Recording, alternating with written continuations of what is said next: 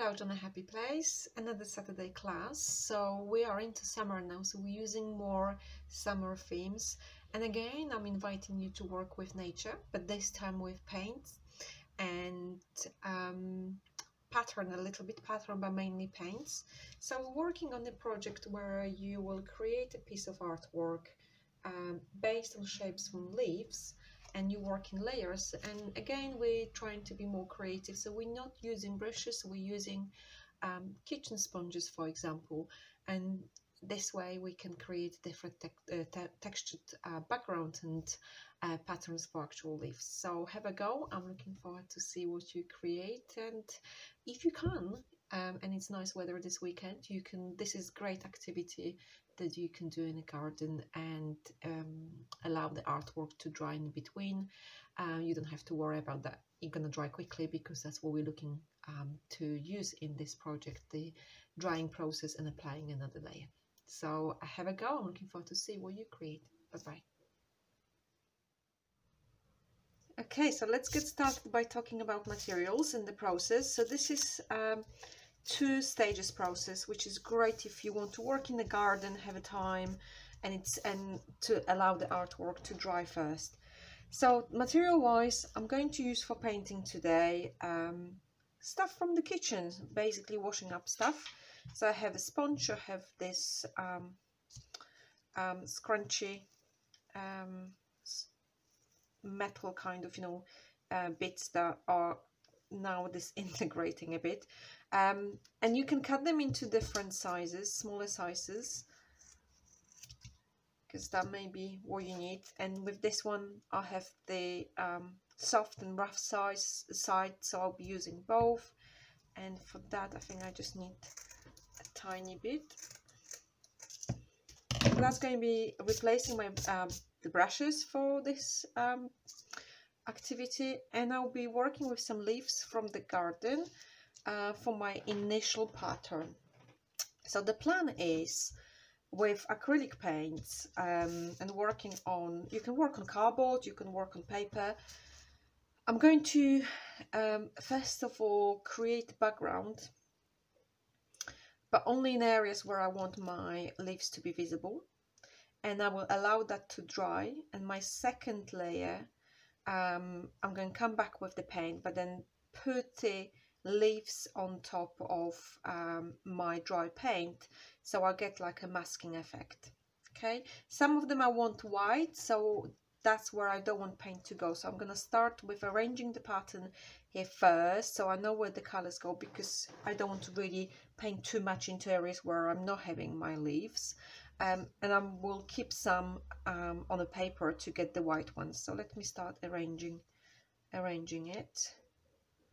So I think this, we get different shapes.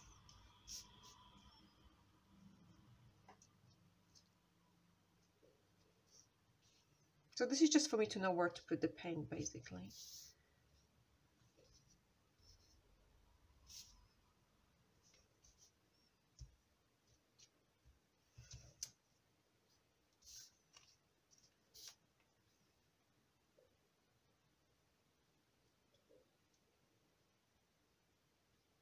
Okay, so this one here and this one I will keep. I just remove that so I kind of know where it goes. I'm going to apply my first layer of paint with the sponge and the scrunchie, and keep those ones so I have the white background, and then I'm going to allow this to dry. So I have acrylic paint. I'm not pre-mixing too much. If you want, you can work straight away with green. I'm just going to grab some blue and yellow and mix it here. So I already have green. So start with those ones because I need to keep them on the surface.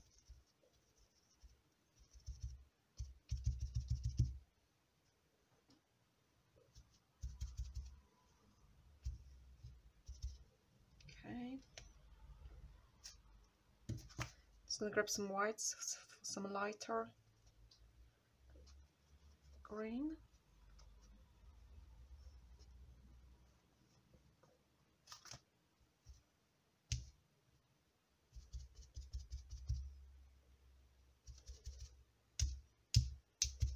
Okay, so those ones will be my white. And then I remember my leaves were here and here, and I'm going to apply a variety of greens. Some is going to be very well mixed, some just one, some just like barely blue and yellow, so it gives me a variety of effects. And let me just now use that side to see if it's creating different effects. This is good for circle.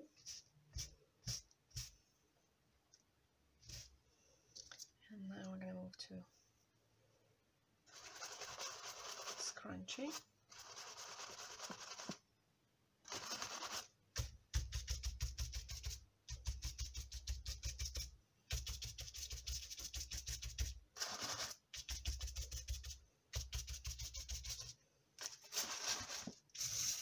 And try to move them in different ways. You see, it creates different effect.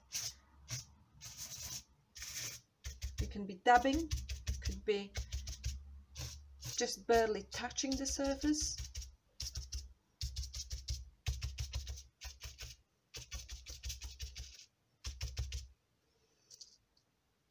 To go back to my soft sponge now.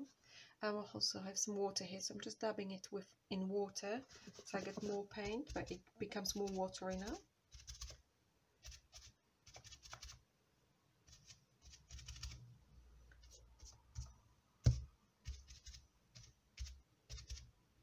Okay, this is my first layer. I'm going to allow this fully dry, and then we'll place the rest of my leaves, use them as a mask, and apply the top layer in different colors. So what you need to remember, this is the color for your leaves. Okay, this is fully dry now. I removed those leaves, so they're like my initial layer, and I'm repeating the process now. And the only thing that is different is because there's a background already, this will be the color of my leaves, and on top of that I will apply much darker top layer.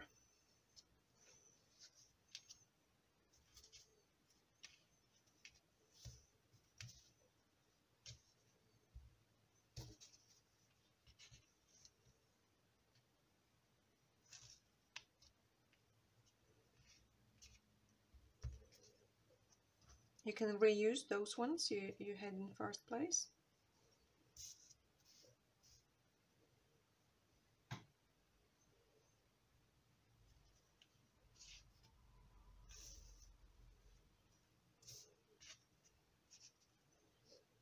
Okay, so now I'm going to use my remaining sponge. It's a bit wet, and I have purple, the white that was left over, and blue which was left over, and I want that to be my top layer, those three colors. So they will fully cover everything now, and then the leaves will preserve the color underneath. Just maybe I'm gonna rearrange, just decided. So, yeah.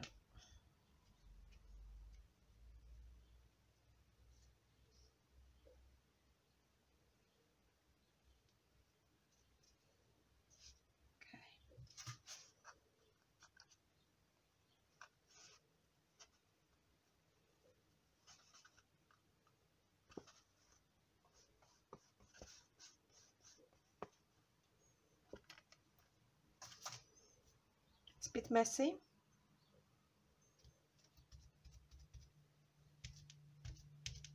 Oops. And sometimes, you know, I don't want like full coverage. That's why I want the sponge, because sometimes I get the underneath layer to be seen through, and that is great. Okay, so this is going to be tricky because of course I still have, you can see that how it's going to work. I don't want to reveal it yet.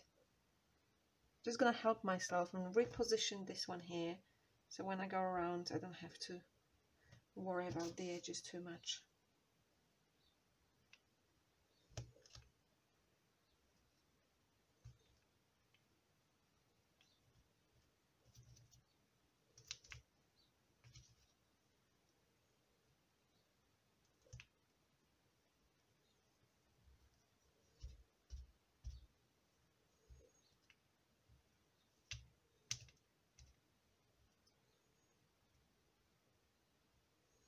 You may sometimes need to clean your fingers because it gets a bit sticky.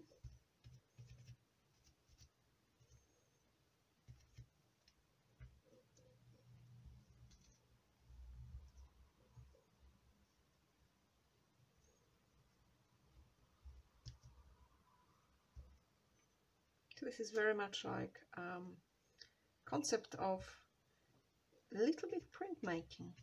This I'm just touching a bit because I don't want a very dark layer here.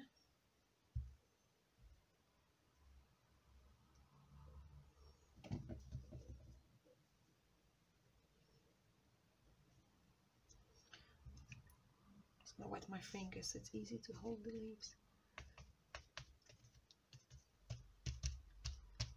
I mean, you could also, you know, use different sponges types of things you want.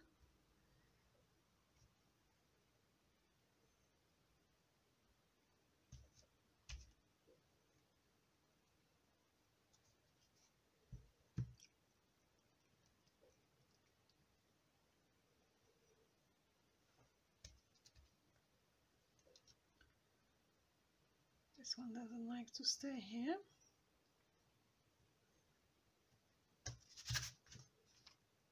More water on my sponge, a bit more paint.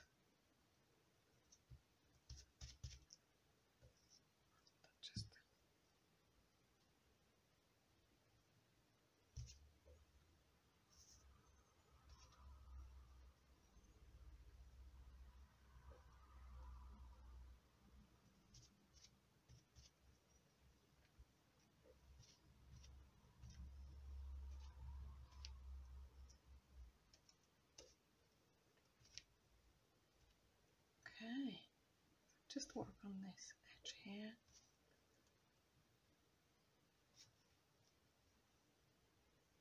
And I'm going to leave that to dry. And then I'm taking my leaves off and I'm revealing what the pattern looks like. So let me do that and come back to you.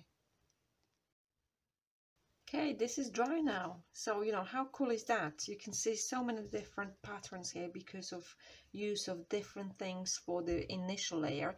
Now, this could be left like that if you like it. And I would encourage you to play with different sizes of the leaves because that gives you more interesting effects, variety. But you can also use on top of that, when it's fully dry, biro pen or pencil or colored pencil, and you can just work on the veins and patterns of the leaves if this is something you would like to do.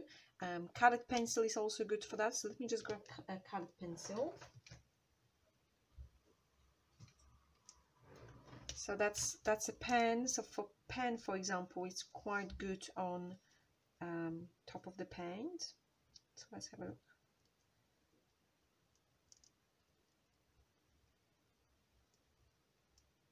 That's that. Like I said, this is optional, or maybe you want to go about few leaves, giving them a bit more shape and veins.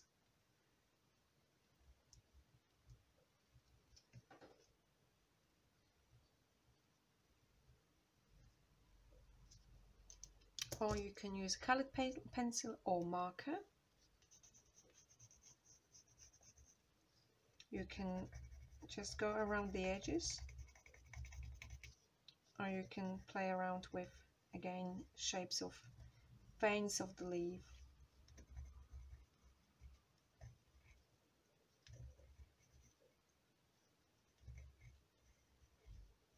Also, if you used dark greens, you can work with white pen on top of that. And you can play with the outlines as well, emphasizing the outlines.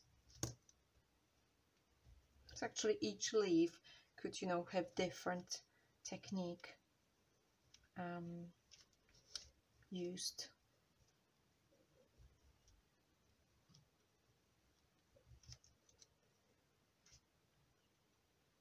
This colored pencil is not so well visible. I hope you can see on the camera.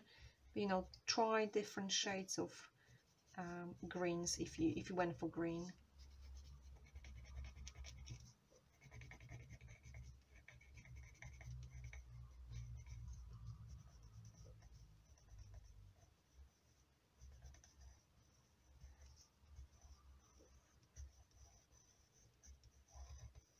Okay, some of them, you know, you may decide to leave completely blank. Another option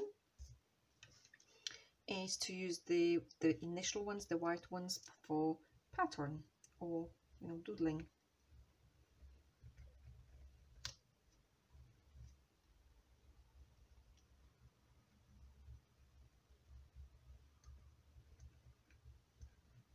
Maybe give them sections as well, different patterns. Okay, so this is over to you. Many possibilities. Have a go and let me see how it worked for you. Bye bye.